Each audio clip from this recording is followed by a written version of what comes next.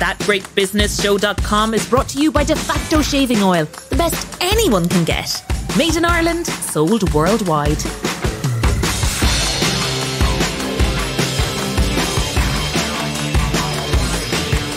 Welcome to ThatGreatBusinessShow.com podcast. This is our second edition, recorded on the 1st of October, 2020. And thank you so much to everyone who was so kind to say nice things about us, about the show, and about the return of Team GBS. Team GBS is the team you join when you back us. In return, we'll back you and your business. Just get in touch with us. You can get us via the website, Twitter, Facebook, YouTube. And because he told me to do it, we're also on TikTok. That he is my co-host, business coach, business investor, and rugby legend, Jamie Heaslip. Hi, Jamie. When we were planning That Great Business Show, I said I'd like you to give one short, pithy, that's P-I-T-H-Y, piece of advice that you learned on or off the pitch that you think every business owner should adopt. So what's Jamie's thought for the day? Have healthy paranoia. What the hell? What does that mean? What that means is what makes you competitive today doesn't necessarily mean you'll be competitive tomorrow. So always have a pipeline of what's going to give you a competitive advantage and be paranoid about the others. And if you want to know or learn more about that, you'll have to hire Jamie, the business coach. Thank you, Jamie. So for coming up, we have old ways of making new dough. We have one of BBC TV's actual apprentices, why your sports club should think of being a co-op, and with the Supreme Court ruling on what is and isn't bread, we look at other VAT or VAT anomalies. But first, a word about our sponsor. Our podcast is backed by De Facto Shaving Oil, an all-natural and sustainable shaving oil created and manufactured in Mayo and sold online to the world. It is the best anyone can get. You all know the rules. Whoever backs Team GBS gets our backing in return. So next time it's time for a shave, think De Facto. Buy it online now at defactoshave.com. I use it myself and I love it. Our first guest on ThatGreatBusinessShow.com this week was an actual apprentice on the BBC show last year. Pamela Laird used the publicity she got from the show to promote her own beauty products business, Moxi Loves, which is growing like mad, especially through Amazon and Ocado. I'm told that Moxi Loves is at the forefront of emerging trends as the brand is designed to make travel, beauty, simple, fun and affordable. Pamela Laird, welcome aboard Team GBS. Thank you. Thanks for having me. So excited. We only ask the hard questions about business. What everybody wants to know about is Alan Sugars. What's he really like? What's he really like? That's the biggest question I get asked. Funny that we only ask the obvious questions. I know. I think he's exactly as he comes across. Like there's no acting with him, but he doesn't waste any time. So he's not there. Like he's not behind the scenes chatting to the candidates or anything like that. He literally just shows up, does what he does and leaves. And is he Alan, Mr. Sugars, Lord Sugars to you, or your worship, your honour? Well, off camera we call him LAS, so Lord Alan Sugar. That's like what we'd say to each other. But like to him, it's yes, Lord Sugar, like hi, Lord Sugar. You know, that's what we say. So yeah, Lord. Fantastic experience, huge branding for Moxi Loves. It absolutely was. It was one of the biggest risks I took in my business ever because I may have been kicked out in the first week. I could have come across terribly. Also, if I made it far, I was gone for 10 weeks. Like 10 weeks, no email, no access to my business for the entire time. It was like filming Big Brother. And how were you chosen? So I went over for an audition and I just thought, sure, I'll see what happens. Hang on a second now, before the audition, because people want to maybe get on to it themselves. How did you what made you go, I'm going to do that? You know, it was one of those things. I did Dragon's Den in Ireland a few years ago and I turned down... Which is better, Dragon's Den or Apprentice? The Apprentice, for sure. But I think that when I did Dragon's Den, I turned down the Dragons after the show because it just wasn't the right deal. And I sort of kept going. I never really got to scale without that investor. So I was really looking for cash. I needed cash. And I was saying it to one of my friends and she said, what about The Apprentice? And I was like, I never watched a series. And I said, look, send me the application when it comes out and I'll think about it. So she sent it to me and I was like, sure, I just sat on the couch, applied, got accepted for an audition and went. And that was like the most whirlwind day of all time. It was intense, seriously intense. What were you asked to do? The first thing, you were kind of like hurdled in with like 20 people. You stood in a number and they called your number at random and said, sell yourself in 15 seconds. and then they didn't tell you if you made it through. They just called your number, moved you on, put you in a lift. You went upstairs and you were like, oh, am I So what was your through? sell?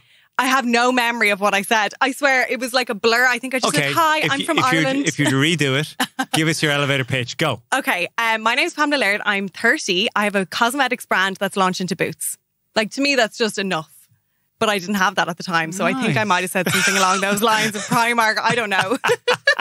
And why the word Moxi in Moxi Loves? Because other people, and I know you don't agree with me on this, Yes. Moxi is a rhyming word with poxy. That's and right. Poxy is not a great term in Ireland. That's true. However, Moxi... You've got lots of Moxi. I have lots of Moxi, lots Yeah. of sass. Get up and go. He's old.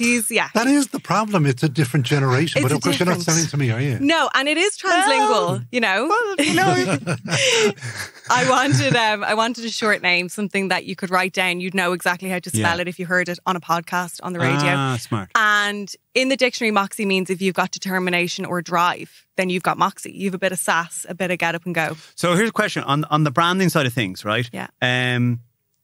You know, obviously the Apprentice was big and it was a big punt, and you used that to scale.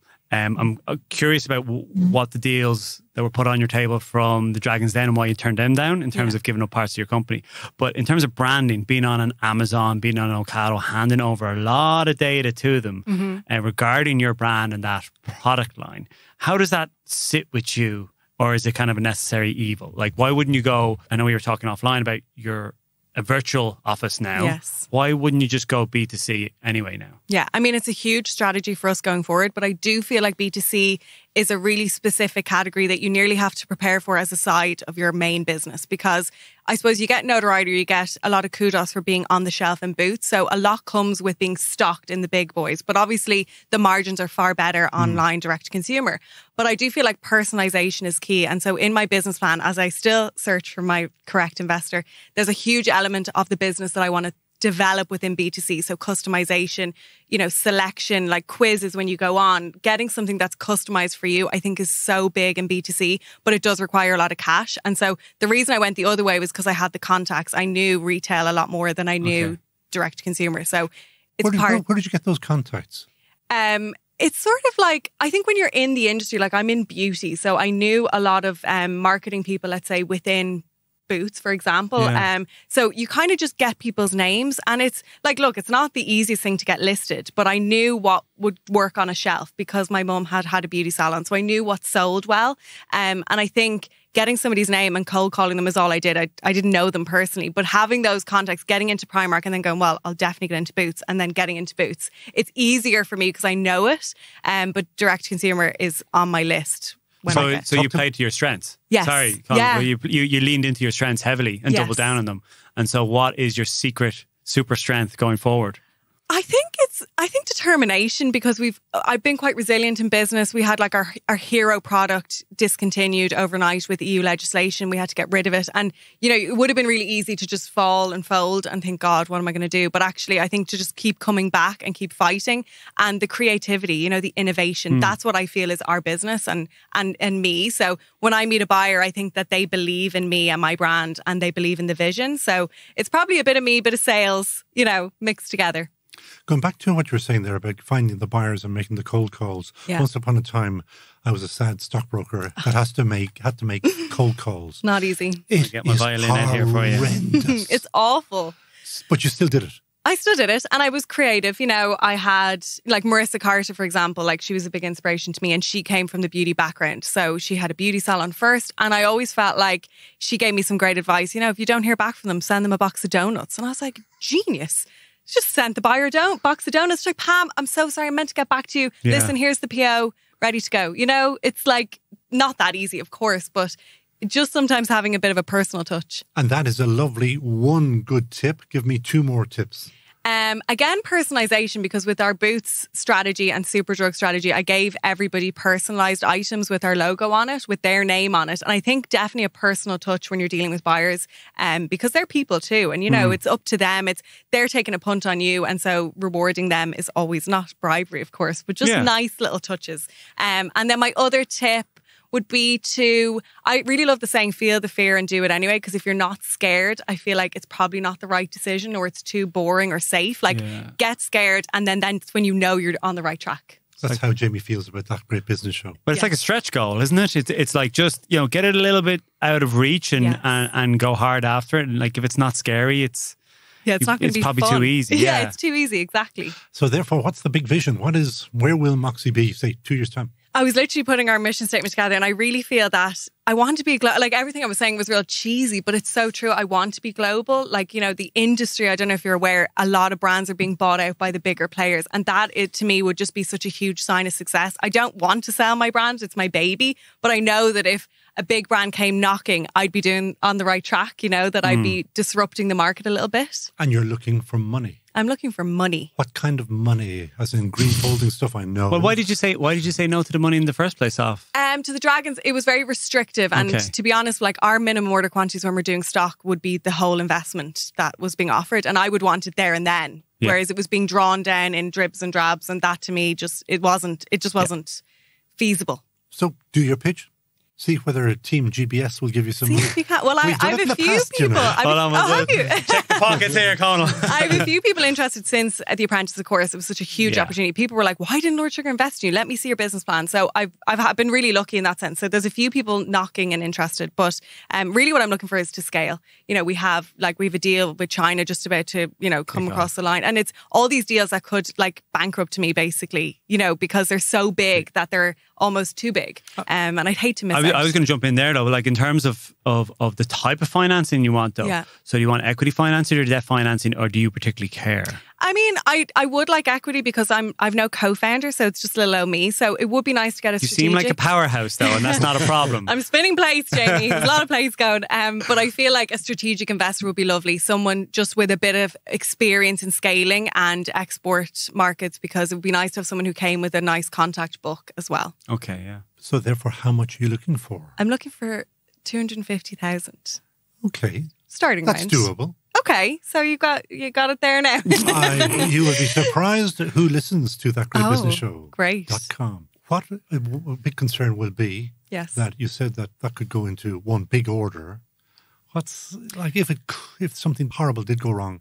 What's plan B? Sorry, let me take you back. The Dragon's Den offer was €50,000, so that could be just an opening order, let's say. Yeah. So, like, I just feel like if it's a risk, of course, but the beauty industry is booming. You know, the lipstick effect has happened in a sense. You know, with recession, people go for certain trends, and I think you'll see it in beauty. Self-care is on the increase, and yeah, with a direct consumer arm of the business, it's really scalable. And I think that, you know, having a product every 2 to 3 months, it's a fast-paced industry. It's what's needed. And that's what you're doing. Are you blending or creating one every quarter? Or yes, I mean, that's how I see scaling, because, you know, we're on booth shelf. We have 2 SKUs right now. Like, we should have 8, you know, and then we would have the whole shelf. So that's how I see the brand growing, bringing out products that are of the moment, trend driven. And you are also aiming at the US of A. Yes, I am. How, who, when? I want Ulta.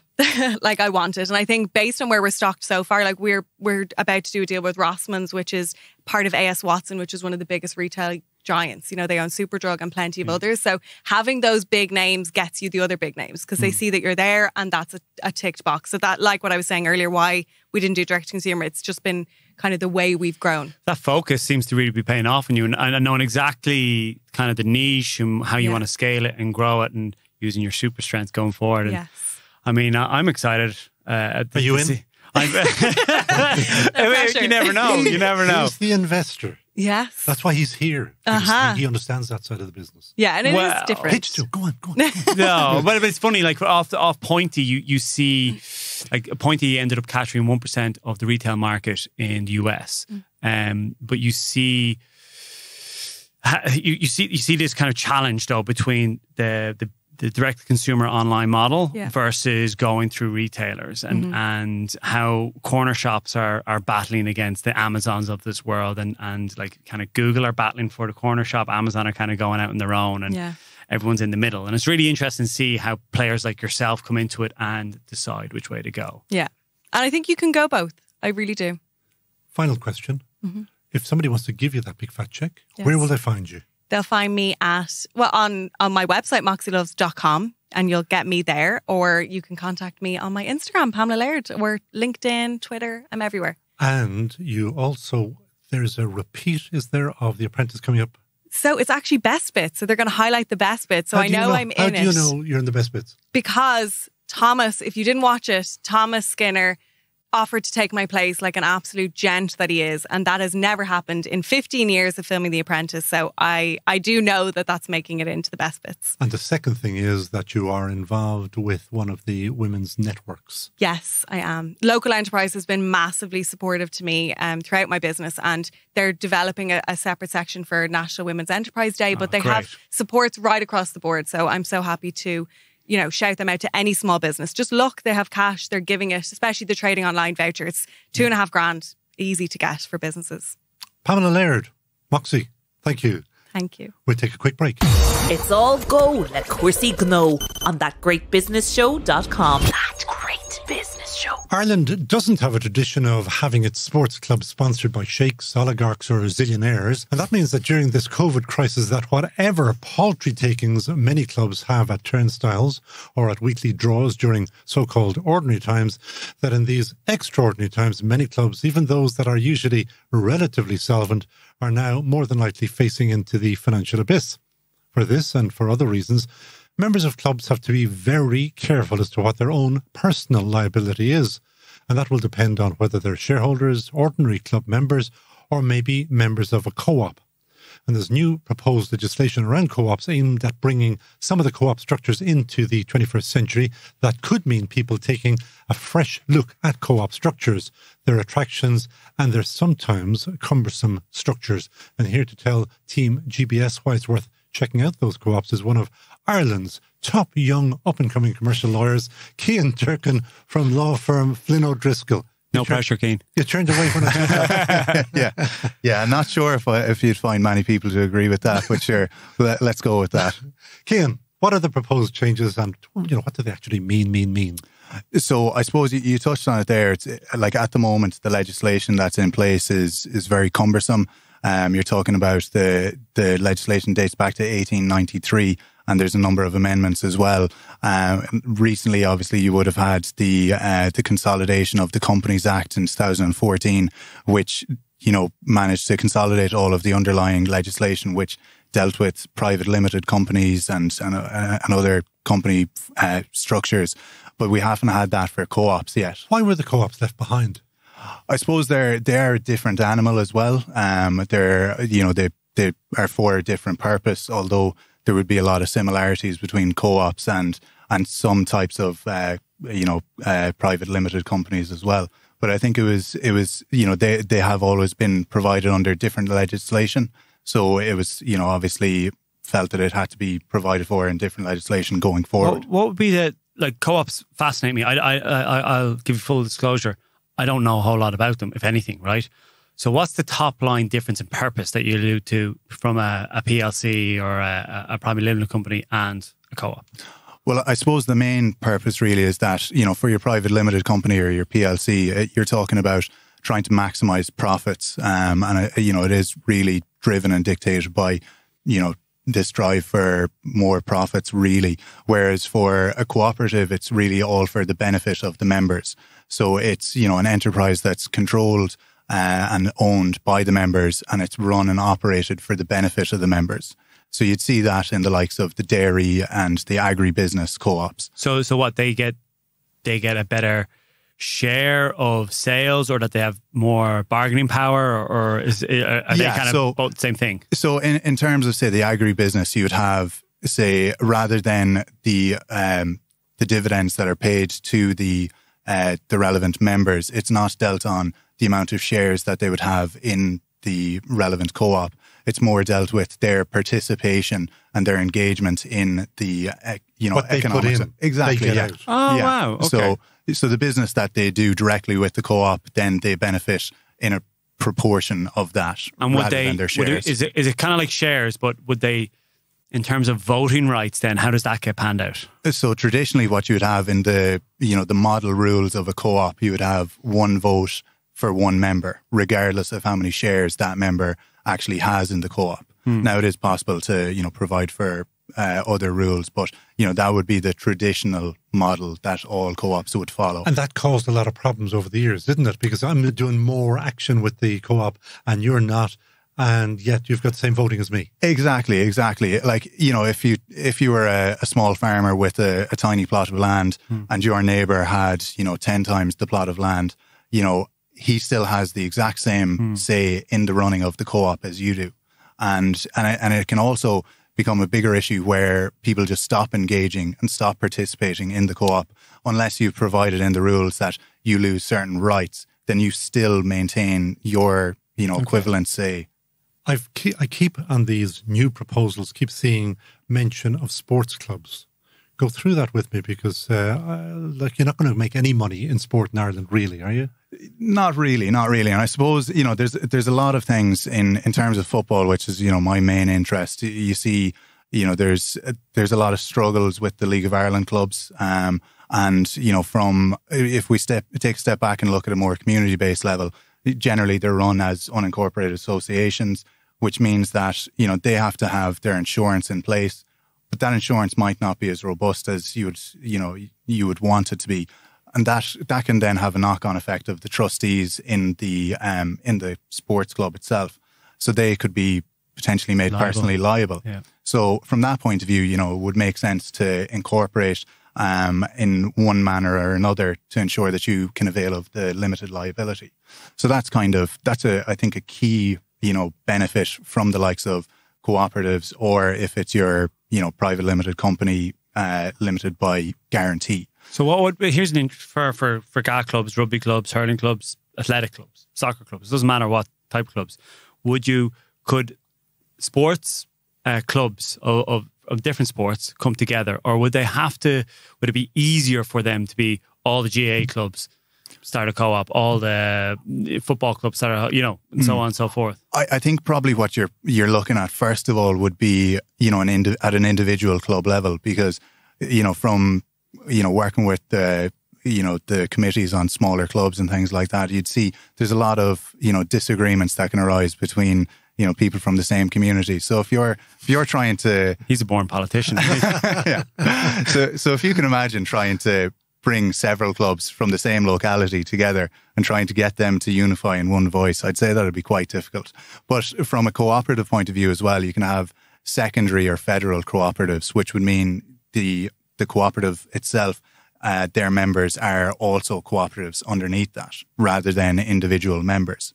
So in that regard, you could have, say, like a normal cooperative has to have at least 7 members, whereas a secondary or federal cooperative can have 2 members, but both of which need to be a cooperative themselves. So it can spread out like tentacles. Yeah. This advice would cost you about 2,000 quid a minute. So I hope you're taking your notes there. Back to the co-op and the protection it gives to, say, go back to your League of Ireland club. What protection will it give me, and why haven't they done it yet? Or is it because of these proposed changes might just make it easier? Well, so Sligo Rovers Football Club are actually a cooperative, and Dundalk were previously a cooperative. It's relatively easy to convert from a private limited company to a cooperative and vice versa. So Dundalk were previously a limited company, converted to a cooperative, and then converted back to a private limited company years before they were taken over by the American company Peak 6 Sports. So at the moment it's just Sligo Rovers that are the cooperative, but Bohemian FC have a kind of a hybrid model in that it's a company limited by guarantee, and which means that it doesn't have any shareholding. So rather than having shares in the company, there are members, and each member has 1 vote as well. So that's a kind of a hybrid model. Now, I know lawyers love giving on the one hand, on the other hand, answers. Mm-hmm. What is there a definitive answer to this? What is the best model for a League of Ireland, because we'll stick with League of Ireland on this one, a League of Ireland club that you would recommend? So I suppose at the moment it would be difficult to fully recommend the cooperative model until this new legislation is put in place.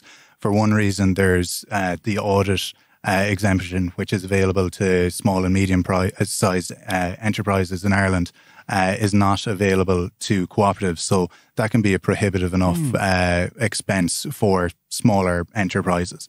But hopefully going forward, you know, with this new legislation, which should make it more readily understandable and just a bit easier to navigate, it will become a more attractive model for, other clubs to adopt. I think the kind of benefit of the cooperative model for the likes of League of Ireland clubs in particular is that it's really community focused, and it tries its best to, engage the members and to make it more beneficial for the members. And really that's kind of, something that I think is, could clearly benefit the likes of the League of Ireland teams and their communities as a whole. And keep the trustees out of trouble. Exactly, yeah. The most important thing. The limited liability is most really of those trustees, like for all the different clubs, are volunteers, I'm guessing, and exactly, they're doing it for the love of it, and they might not necessarily be the experts in certain things. Yeah. So that's, I mean, my book, that's only good, right? Yep. Yeah, and even just on that point as well, there's the representative body for co-ops in Ireland, Irish Cooperative Organisation Society. They actually, if you pay a membership fee, and they can give you assistance and can help you with training and development to, I suppose, improve on your abilities around, governance and running a business or a quasi-business. So, there is a lot of assistance there, which is, an additional benefit to availing of the cooperative structure. Cian Durkan from Flynn O'Driscoll. Anybody who wants to find you will find you at fod.ie, isn't that correct? That's correct, yeah. And his name is Cian with an I father, Durkan. That's the one, yeah. Cian Durkan, thank you so much for joining us on that greatbusinessshow.com. Thanks very much for having me, guys. You're listening to That Great Business Show with Conal O'Moran and Jamie Heaslip. Thatgreatbusinessshow.com. Thatgreatbusinessshow.com is brought to you by De Facto Shaving Oil, the best anyone can get. Made in Ireland, sold worldwide. Everybody in business wants to make dough, and those in the dough business want to make bread. That is, to turn a profit. If there are winners in business during COVID, bread makers are amongst them, as there's been a really big upsurge in bread making and a recognition that the humble loaf deserves greater respect. In 2018, Bread 41 founder Owen Clusky launched an organic bakery with a flour mill on site and a 44-seat cafe on Dublin's Pier Street. But, of course, the last few months have seen some radical changes to that business. We are recording that greatbusinessshow.com in the late afternoon, so be kind to Owen Clusky, who joins Team GBS now, as he's been working today from 2 a.m. You've already done a 14... He just rolled through from last night, so I did. 15-hour day already. And there's still more to go. There's never enough, as my dad always said, any hour before 7's worth 3 after. So is that just the life of a baker? Well, it is the life of a baker, definitely. But it's great. Yeah, I really enjoy it. I actually prefer the 5 to 6 hour. That's my favorite hour of the whole day. It's just where the calmness comes. Tell the world about the business Bread 41, because when I was chatting to you earlier, I was taken aback by the size. I thought you were small artisan. Oh, yeah, no. Well, the word artisan and small comes from, I suppose, well, we make everything in small batches, so we don't do 10,000 loaves of bread a day or anything like that. It's not small. We've got a team of 24 behind it, which is great. It's difficult at the moment now because with COVID, we're working in different pods and stuff like that. But it's great. Yeah, it's very, very simple. It just takes 3 days to make. So from start to finish, your loaf of bread will take 3 days. It sounds a lot of time. And then you are up against Brennan's and Cambridge's and Boland's and exactly. Well, you know what? I wanted to jump in here, right? Because I actually used, in terms of, I used the analogy of baking bread for how you get into a state of flow or how to get into your best state for performing, whatever that performance is, right? And you say it just takes 3 days. I mean, there's a lot of preheat in the oven, to use a metaphor there. You know, what takes you to plan? What's behind you preheating the oven to just, there's more than just 3 days there. Yeah, well, there's time. So initially with bread, we'll take flour, salt and water, the simple 3 ingredients, and we mix them together. And we add a culture and mother to that, which is everything works through fermentation. So to allow a bread to take 3 days, we mix the dough. It takes anywhere from 2 to 5 hours. It goes into a cold room. When we put that to a cold room, we're just telling the dough to slow down. Take your time. But with time comes flavour. So we have to stop looking at adding elements to something to taste good. Anything can taste good if you just put tons of whatever in it to make it taste good. But getting natural flavours from 3 simple ingredients is the key to any baker to make real bread. And that's where the time element comes. So if you want bread on a Wednesday, it starts on a Monday. Now, it sounds difficult and everyone runs away from it, especially home bakers. But if you can just put it into your schedule, it's like 5 minutes on a Monday, 5 minutes on a Tuesday, you have a loaf of bread, or 2 loaves of bread, or 3 loaves of bread on a Wednesday. That's depending up to yourself. So you can bake once a week for all your bread a week. Where did this love come from? This love came from this in an early age. Or is it a love or a curse? No, it's definitely love. It's I think anyone connected with food or involved in food, it's definitely love. And I always say it's instilled since an early age. I grew up in a bakery. My nana was a baker. It was from old school plated apple pies, and I suppose that got instilled in me from a young age. And I went to school, did my leaving cert, became a carpenter. So I was like, oh God, I think I've taken the wrong path. But listen, I was young and I could earn lots of money then, and I travelled. And basically from travelling, I fell back in love with food, which, the long story short, I started cooking abroad and came home into the bad snow 2010 and said, right, I'm going to make a go at this. Which led me to Ballymaloo Cookery School. So I spent a bit of time down there, and then just went back, just started baking. I just kept baking. And I suppose in the weirdest way, I manifested. I said, one day I'll have this bakery in Dublin with a stone mill and a wood fire oven in the window, and just kept focused and kept doing it. But a lot of long hours and hard work behind that. But that's the love. And anyone genuinely who cooks or is in food, it is the love that gets them there, and from a young age. You said long hours. I mean, You honestly were up at 2 a.m. this morning, were you? Yeah, well, like a lot's changed since, obviously, with the COVID situation at the moment, where I was sort of at the stage of the business and I've been a startup. We're 2 years old in September. That the bakery, I was getting out of the bakery a little bit and not baking as much as I liked to. And now it's sort of hands back on. You know, you're in there. I'm driving the van to do deliveries. I'm doing anything that helps the business to get where it needs to get to. So that's what I'm doing. Yeah. And what is the model for delivery? For example, do you just do Dublin? Do you do Greater Dublin? Yeah, well, so we have a couple of wholesale accounts that we work with really close, like-minded cafes and restaurants, and we look after those guys, and we've always had them. And now we did some home deliveries and stuff during COVID, and people have started to want to get out of the house, so we've sort of pushed that back to one day. But people still come by the hatch, and we're still serving through the hatch. And the brand, you have to brand it, because I need to know what your brand is, obviously, to buy it. Yeah, so it's the brand is Bread 41. Yeah. So where's the name come from? It was always very simple. Bread 41 Pear Street. Very simple. It's not rocket science. Actually, the site. So, like if you had seen it, it's like under the Dart train, the bridge going over Pear Street, and most businesses would have gone, oh my God, well, we don't want this Dart line going over, it's rattling. So how did you arrive there? The building, it was actually lying empty for, I think, 8.5 years. Yeah, a long time. It actually, weirdly, my business partner and myself, I'm a friend of his mum's. His mum was a customer of mine, and we met and we just seen this unit and we're like, why don't we do this? And yeah, that's what's led us there. And it was dilapidated. It was really bad. But the bakery is so the back where the bakery actually is in a railway arch. So we have a beautiful arch behind the scenes that you can't really see from the front of the house. But we're fortunate enough now, with a little bit of expansion that we're in the process of doing, we're going to be able to bring the bakery out front. So we'll see a lot more coming to 41 Pear Street. Yeah, we're going after it. And you said you have 24 at the moment. Yes. For a startup, that is fan-bloody-tastic. Yeah.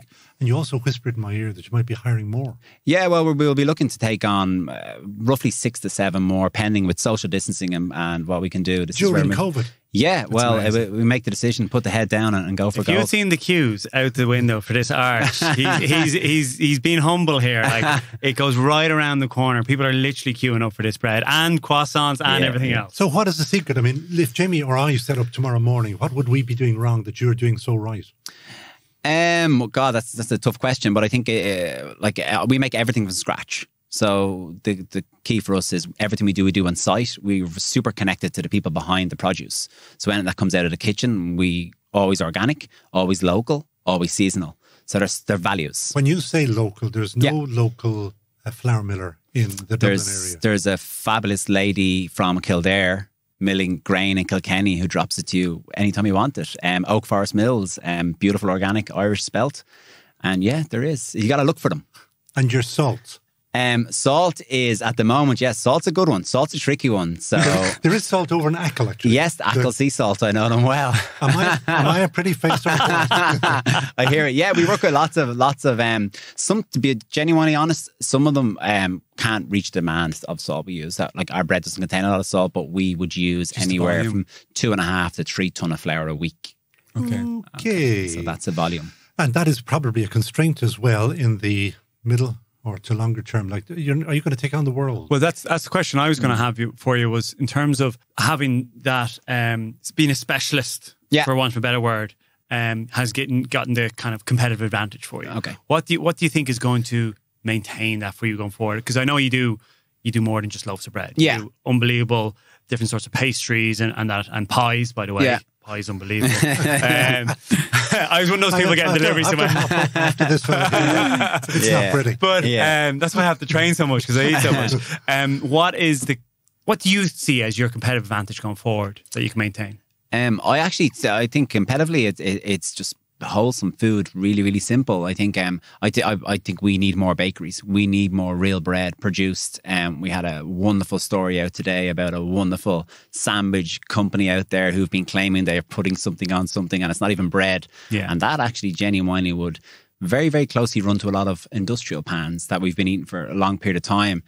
We have 3 ingredients versus their 37 ingredients. So as someone who eats a lot and is into their health, you got to ask what them 34 ingredients are, and stop and take time. And that's what would be competitive about it.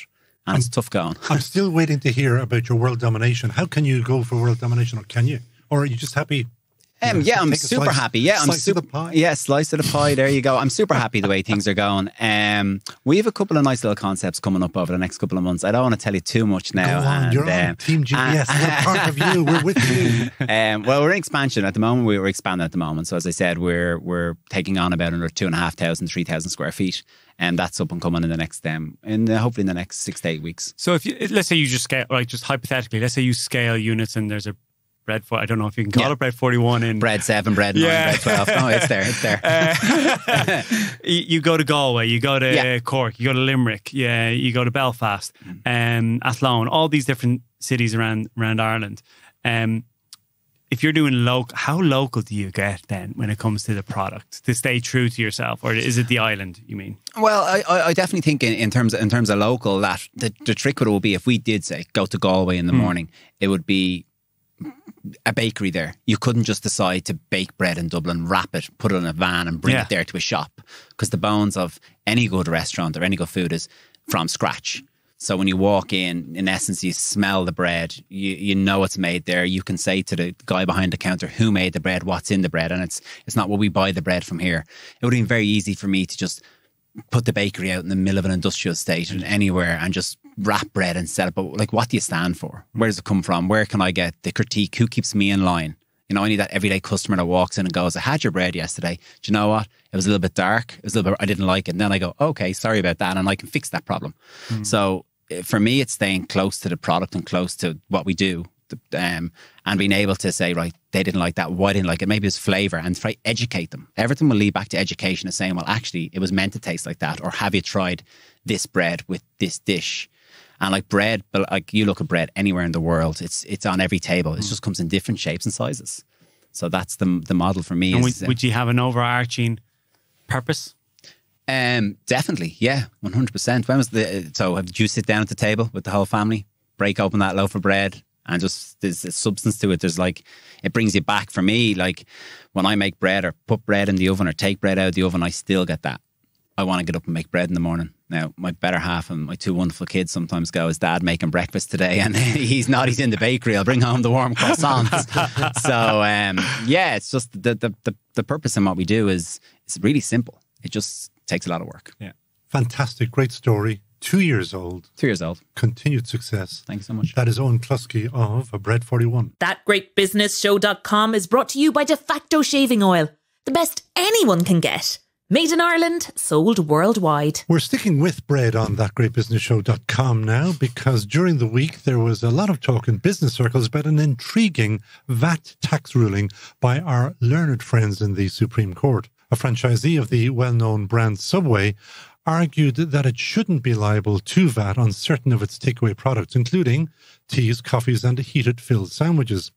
Now, I can't imagine that our finest judges are overly familiar with the Subway's famous meatball marinara, but they did enough research to decide that based on the amount of sugar in the Subway bread, they were not worthy of VAT-free status as defined in the VAT Act of 1972. We needed a VAT expert to tell Team GBS more about this and other VAT-related anomalies, so we called up Nora Collender, who has the wonderful title of Professional Tax Leader at Chartered Accountants Ireland. Welcome to That Great Business Show, Nora. Thank you very much, Conal. Nora, how many years have you been enjoying talking about that? I have not enjoyed a minute of it, I can assure you. I've been working in tax for about 20 years and there's no getting away from VAT, unfortunately, when you work in tax. It's highly complex and you have to get your head around it. And we had a chat on the phone and you gave me one simple example of VAT and the anomalies, and there are many. So talk to me about tea. Okay, well, it all depends how you like your tea. If you go into your supermarket and buy a nice box of tea, that is zero rated. So you're not going to incur VAT on that because it's viewed as an essential foodstuff. If you go and enjoy it, tea and coffee. You live in Ireland, Jamie.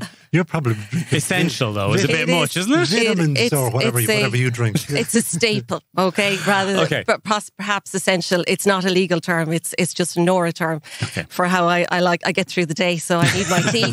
So if I have it in dry format, if I purchase it dry, then it's zero rated. If I go to my local coffee shop, then I will have to incur a liability or a charge on it of 13.5%.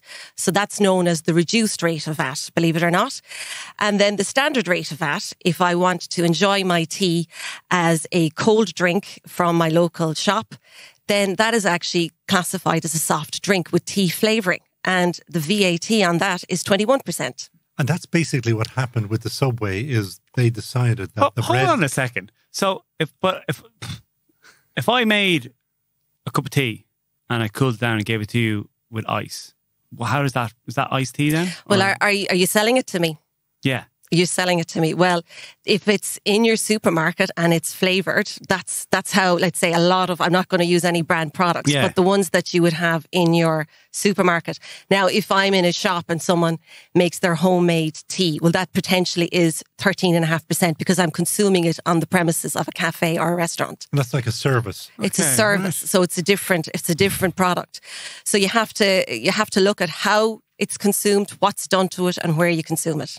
Now, you hold on there, Jamie. My head's already exploded here. Jaffa cakes. Wait till you hear about Jaffa cakes. Yes, well, Jaffa Cakes has been the only laugh that anybody working in VAT has, to be honest with you, over the last number of years.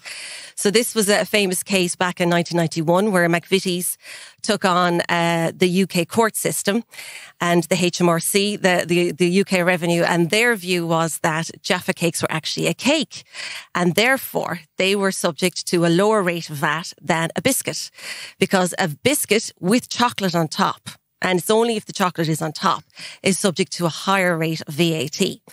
Now, there was all sorts of tests that were applied to establishing whether, in fact, it was a cake or a biscuit. And it came down to such a test as if the Jaffa Cake goes off, the Jaffa Cake actually goes hard like a cake would. Whereas your normal biscuit, if the biscuit goes off, then actually that goes soft. So the fact that the Jaffa Cake went off in the similar manner, they must have had some crack putting this together. No, it's the way it is, Jamie. And as a result, so it's the same in Ireland. So does the chocolate have to be on top? The chocolate has to be on top. So what happens if it's on? Like, there's ones that if you have a chocolate chip, well then it's not going to be subject to the same rate of VAT. So literally, if you open a pack of biscuits and there's chocolate on top, there's a different VAT if you open those pack of biscuits and the chocolate's on the bottom of the biscuit. If the chocolate's in the biscuit. Okay. Because I could turn a biscuit upside down and I could say that's on top. But if it's a chocolate chip, then it's potentially part of the ingredients. And therefore a chocolate chip biscuit has a lower rate of VAT than a biscuit with chocolate on top. You never knew VAT was this exciting. Well, okay, you know what? Yeah, it's kind of is funny. Give me your top 5 mad ones. Well, the Jaffa Cake one I thought would blow your mind there. Candles. And talk to me candles, about candles. I love this indeed. one. Yeah, a number of years ago, an unfortunate business had VAT refund stopped by revenue. And it went to the appeal commissioner, who would be the body that would independently review a tax dispute between revenue and a business. So the tax legislation actually says that if you have a candle that's a night light, that's white or cylinder in shape, well, then that is subject to 0 rate VAT. However, if the candle has a shape or a spiral or a decoration or a scent, well, then that's subject to the top rate of VAT, the standard rate of VAT. So, which is normally 23%, which has been provisionally dropped down to 21%. But at the time, this taxpayer had to deal with a VAT liability. Is that because of church? No, it is all back to how VAT is originally drafted and the rules and regulations from it. And that emanates from the European Commission. It is a European tax. Okay. So every state is bound by European legislation, the VAT directive. And that's put together through years of case law, years of consideration of the basis, the necessity for a particular product or an item, or just really how it was when VAT law was. Just how it all came about. Was there at the time. So maybe they didn't realise there would be a huge market in scented candles when they were originally putting the VAT law together in the European Commission. However, Ireland has to apply it as per the European Commission. And if you go into your Dunnes stores or wherever, and you see various candles and they look very similar, should the white one be a little cheaper than the purple one? They should, possibly, depending on how the actual retailer wishes to deal with the cost of the VAT. I think I know what you're saying. What we're saying here is if they have a white round candle and a purple round candle and they're charging the same, they're making more margin on the white one, yeah? Potentially, yes. I think that's a yes. I can only think from a VAT perspective rather than a retail margin perspective. Fair. They're paying less VAT on the white one. They could, yes, exactly. Car parking. Yeah, car parking can be a strange one as well. So if you are parking your car on the street and you go to your little machine or you go online and you tap in, you actually will not be paying any VAT on that charge. But if you park in a multi-storey car park, for example, then you will incur VAT on that. I know, who knows? You're stumped. But I could say that the car parking on street is to do with traffic management. So that's the service that's being provided there. While as the traffic, when you park in a multi-storey car park, the service that's being consumed there is an actual use of space for your car. My learned friends would say if you're providing a service, that should have been at 13.5% VAT, shouldn't it? It could be, but it's different when it comes to anything to do with property, to do with actual physical space. That in itself can throw up a different interpretation. There you go. Now, I told you, VAT is a nightmare. But here's an interesting... give me another random one. Well, this is actually quite serious. Mountain rescue equipment. Sure, yes. The Mountain Rescue front group there for Ireland would have been very, very strong in the media a number of years ago, where they weren't getting a VAT refund on the equipment, the essential equipment that they were using in their mountain rescue. So there was Kerry Mountain Rescue and Galway Mountain Rescue and various mountain rescue agencies from all over the country launched a very well-run public campaign on this matter. And their big issue was that if they were a sea or inland water rescue group, well, they would have got a VAT refund on their equipment. So there was an anomaly there, which is the theme of today. And this was a very serious anomaly. Now, there was a really valiant campaign done, as I said, and it did go and it was posed in the European Parliament on a number of occasions.